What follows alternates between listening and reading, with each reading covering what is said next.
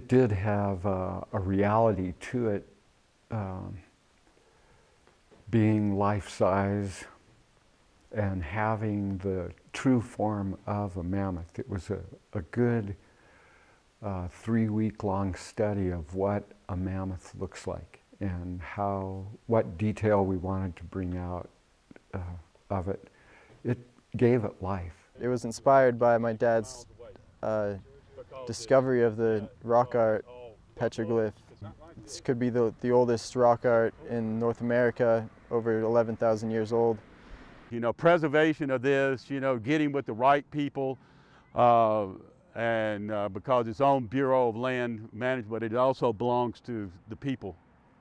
And so people should have access to it and the proper information on it, not, you know, things that are just tossed out there.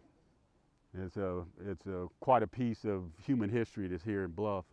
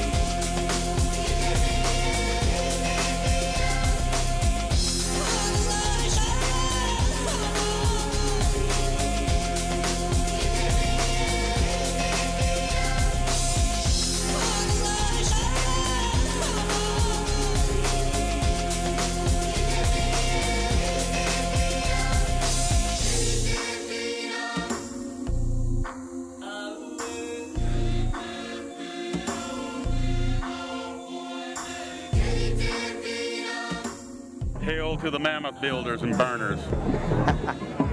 No politics involved.